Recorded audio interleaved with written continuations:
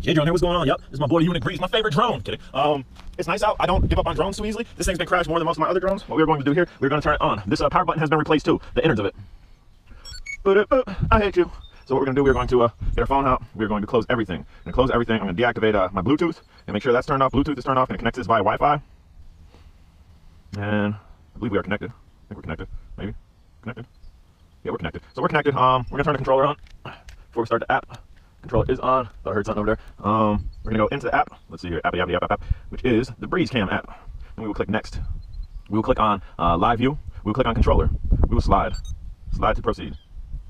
Oh, okay. So, excuse my shutting everything off. You need Bluetooth for the controller, don't you, drone? Come on, get with it. So here we go. Settings, Bluetooth, on, back out. Go back into the app here. We're going to go back somehow. Quick experience now. Hold on. Controller mode. Did it do it? I believe it did it. Let's go back. Just make sure. Back to back.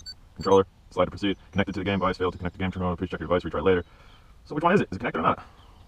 I think it's connected. Just want me to find out, I guess. I'm gonna go here. And I've not calibrated it, and just to show you guys, I am locked on to 17 satellites. This is the one with the optical flow sensor off. The screen of it is off, and I don't remember. Let's see. Press start button for 3 seconds for launching. We're gonna press start button for 3 seconds for launching. I've not calibrated it. Again, I think the issue is that optical flow sensor. So we are gonna hit start. 1, 3, 2, 1. Taking off. Look at there, guys. I've not calibrated this. This has not been calibrated since the last crash-a-thon. And that optical flow sensor underneath her, the glass is not there. On most of your drones that have optical flow sensors, even the toy grade ones, man, they don't have glass over it. I think that's the issue. I do have another one that my boy CT sent me. We kind of did a trade on, and maybe we'll check that out. Maybe we'll do a little recording. I don't know. Let's see. If we hold that, it should tell me how to record, which I'm not seeing it. Mobile phone, photo video switch is L1. If you hold R2, it'll show you how to operate by a controller. So I'm gonna hold L2. Nope. So how do I start recording? I don't know. We're gonna learn. Let's see. Photo video switch. Phone cam. Talk. Gimbal. Tilt. Emergency shutdown. I don't know. I don't know. Press start for 3 seconds. R1. There. R1. So there we go. We are recording. Gonna give this a little fly.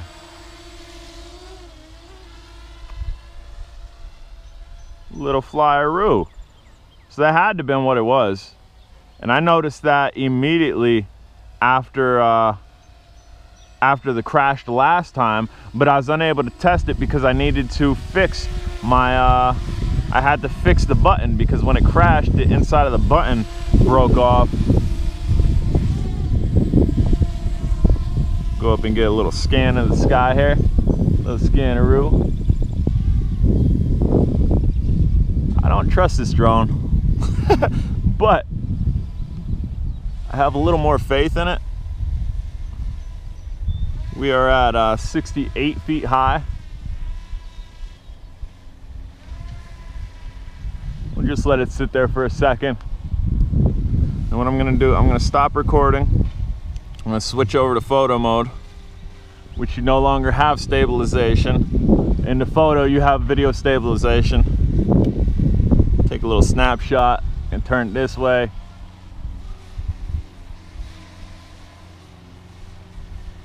Take a little snapshot. Maybe turn it over to water. Let's see. Take a little snapshot. And we're gonna bring it down. So there you go, guys. If you are having the issue of this shooting straight up, it is probably an issue with your optical flow sensor. And it's probably an issue with that glass over it. Again, I have multiple drones. I have Wingsland drones, and I'm facing the wrong way. I have Wingsland drones. I have XK drones. I have drones that have optical flow sensors that don't have glass over it. And we'll take a picture of J drone here. Let's see. Here, let's get all up in my grill.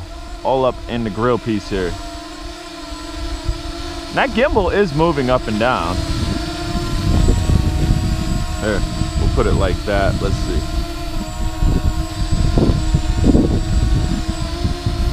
I should have took a picture.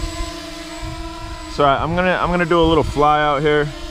Battery, I'm not sure when my battery's, I think at 83% or something.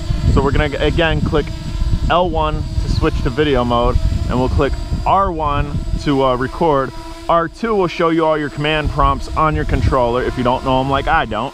And R1 to record. Gonna do a little fly out.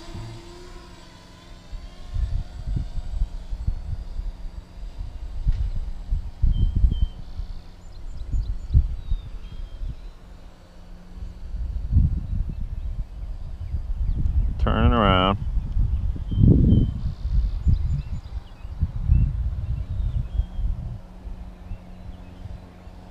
So there you go, guys. I do have the other one charging. I really see no reason to fly it because, again, I figured out the issue here as this is flying nicely.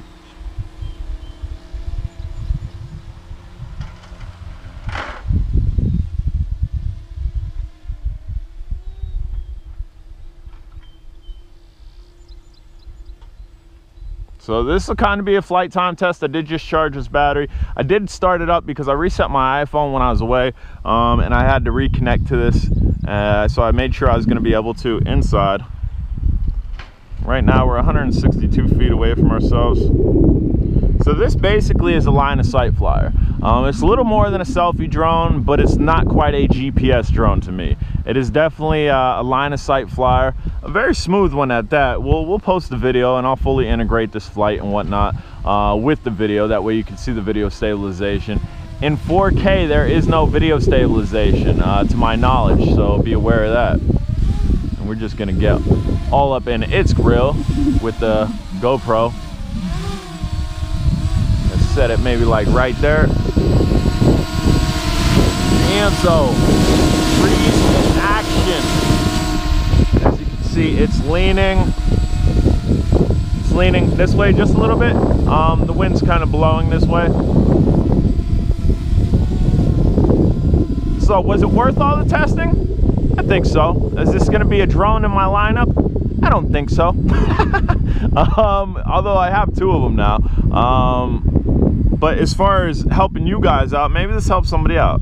Maybe this absolutely helps somebody out. I'm 150 feet away. 180 and change. We're gonna go ahead and turn around.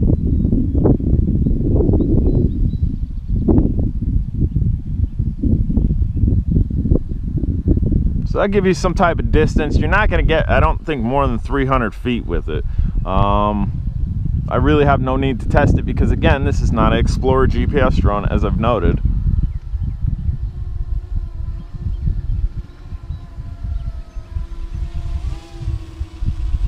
Just gonna lift up here a little bit. And, yep, let's see. I'm trying to watch my signal here. I don't even see my signal. 76 feet, and I've lost visual. My visual is flickering here. Let's see if I pitch forward. No, I got it. So maybe keep it in front of me a little bit. We're at 84 feet.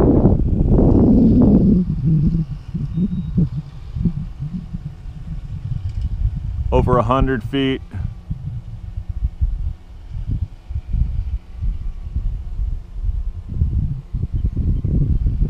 125.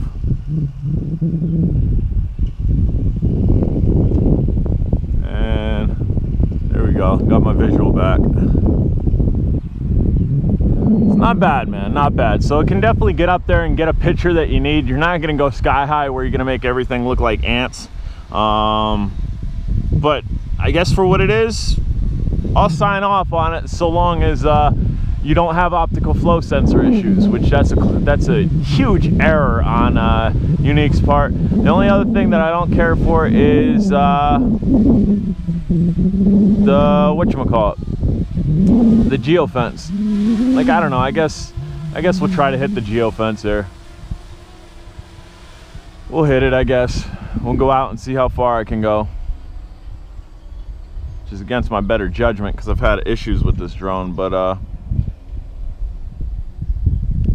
kind of piloting via FPV here.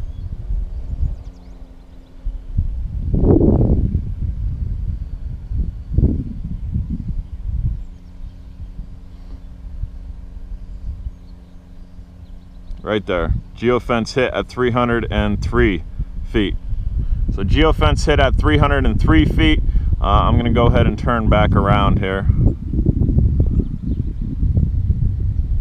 So that's what you got. You got close to 100 meters on this, which I guess is okay. If you got a case of building, you'll definitely be able to case a building with this.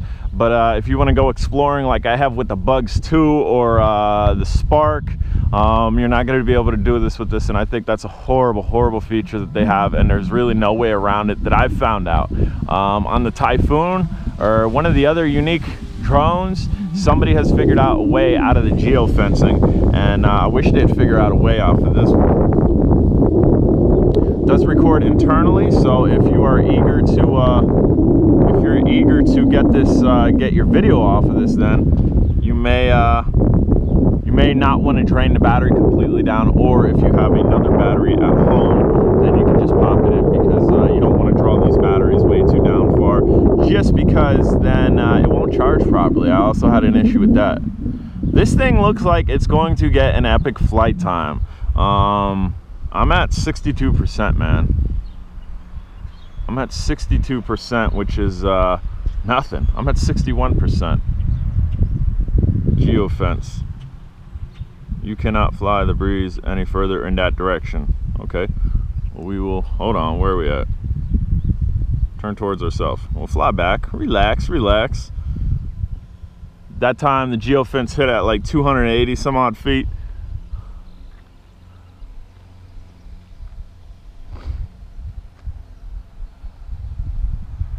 I mean, I'm gonna stick with this. I don't think I've done a full flight time test on this, and I think it's gonna be pretty epic. I think it is going to be pretty epic, man. So what I'm gonna do, I'm gonna stop recording. We're just gonna let it sit there. I want to check the GoPro and see what type of time we're sitting at. We're already at 13 minutes. This thing is looking to see almost a half an hour flight time. I mean, 26 minutes, we're at 53%. We're gonna fly it. Yeah, so I mean, before, when I was sitting over top of this black surface, if you're new to my channel, this drone, and I mean, prior to this, I flew this no problems. And then after a little while, I guess the glass underneath there got so smudged or whatever, over top of this dark surface, it shoots straight up and then just drop, free fall down. Over top of grass, it would be good and you could fly it, but once you got over top of this, it would shoot up and then free fall down.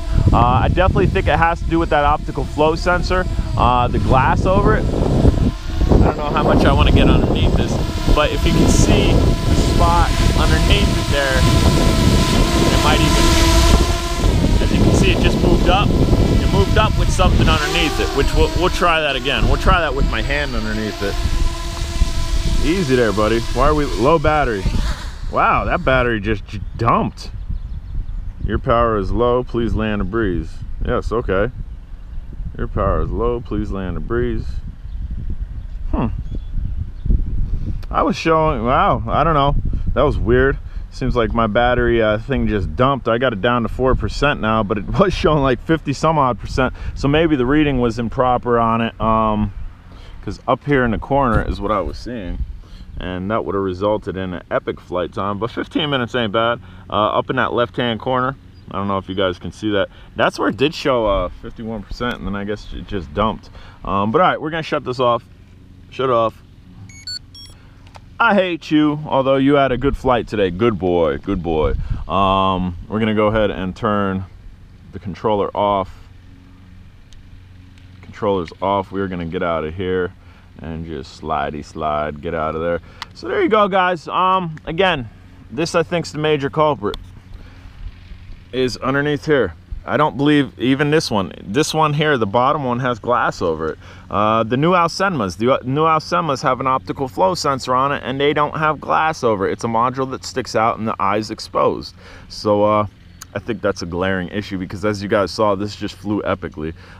Guys, I'm J-Drum. This is the hated YUNEEC Breeze, but it did well today. So stay tuned maybe for further flights with this. Maybe I'll take it out with me and actually do a video with it like I do with the Spark and I have done with the Parrot. If you haven't subscribed, guys, smash that subscribe button later.